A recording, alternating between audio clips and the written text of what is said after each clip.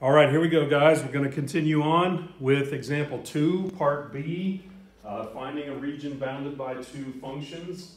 And so we have the two functions. Now, I'm going to just ignore a part of this problem to hopefully make a point about this. What the heck is that interval all about?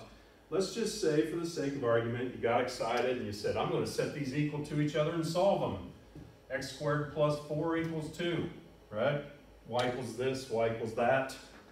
Let's set this and that equal to each other. And you use just algebra to solve this. So inverse operations would be where it's at. And so x squared would equal -2, square root. And then hopefully this would be the point where you go, wait a minute, the square root of a negative number. What? That's imaginary. All right? So there are no real values of x where these two things intersect each other. It's an unbounded region. And as we develop the picture, we will see that moving onward. What did we just learn here? They don't cross each other. These two graphs don't cross each other. Okay? So, what do? Well, that's where the interval part comes into play. They don't cross each other. It's an unbounded region. That's why whoever made up this question, you're looking at him, said, oh, by the way, we want to look at the interval from -1 to 4. So, we're defining basically for you the interval on the x-axis from -1 to 4. All right, to further, I hope not complicate, but to confirm things, if you wanted to make your picture somewhat accurate, you could start with the -1, and if you put that in here, -1 squared is 1 plus 4 would be 5, and -1 plugged in for x here would give you 2. Notice they're not equal. We already established with simple algebra that they're never going to be equal. One curve is always above the other. Always. They never cross. And this confirms that. You will notice that one of the curves is at -1, 2, and the other one is at -1, 5. Different. They never cross. We just proved that earlier, didn't we? All right. 4, the other end, 4 squared is 16 plus 4, that's 20. And 4 plugged in the other one is 2, right? X isn't even in that equation. X always equals 2. So over here at 4, one of them plots with 2, and the other one plots up here at 20. All right, I'm the first to acknowledge here that my scale is really messed up here, terribly. You know, if that's 5, there's no way that's 20. Don't worry about it. It's just a rough sketch. I think we're already finding, look, well, okay, I'll go on. I don't really see a need to test a number, but I guess I will anyway. If you picked a number in the middle there between the two, like 0, and plugged it into both, this one's going to give you 4, and this one is going to give you 2. All right, so again, one of the graphs comes up here at 4, the other one comes at 2. Here's the idea. Here's the idea. When we're establishing upper and lower here, and this is overkill what I did, but I'm just trying to convince you that every y value over here is above all the y values over here. Because this graph is always above that one. Always. They never cross. So we have the fact that we've got this upper one that passed through these 3 points, and we've got this lower one that passes through these 3 points, and they never cross over the entire x-axis. Again, this is why the interval had to be specified. So, from -1 to 4, this would be the region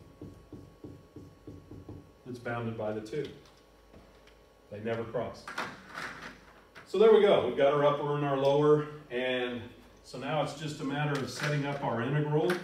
And so the area between these two curves over the interval from -1 to 4 would be that x squared plus 4 f of x. Oh, okay, let's put the label here.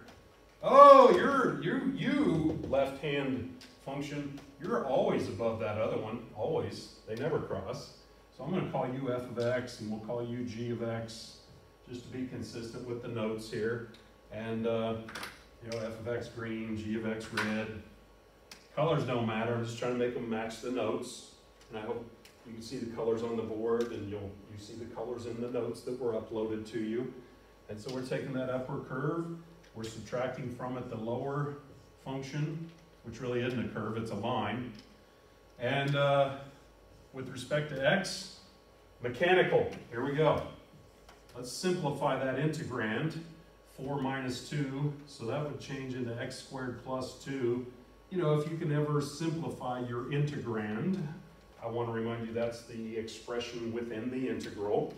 And then, here we go again, integrate, evaluate. So we find the antiderivative of this. This is easy. These are just terms.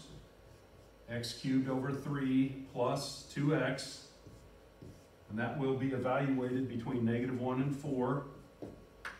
And you guys know the drill. You put 4 in for x and crunch it out. You put -1 in for x and crunch it out. And then you just subtract the 2. So that's actually arithmetic, if you really want to be snobby about it. And so the remaining number crunching is something we hope by now totally makes sense to you. And that turns out to be 95 over 3, otherwise known as 31 2/3, otherwise known as 31.6 repeating. Any of those will work for me. I don't care. And then, of course, calculate, good times, come on. And that's where we go and dance on out of here. So that takes care of assignment number 28. Upper minus lower, integrate, evaluate, celebrate, calculate.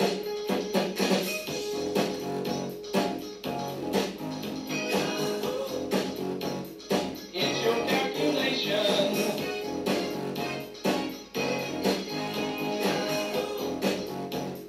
It's your calculation. Calculate, good times, come on.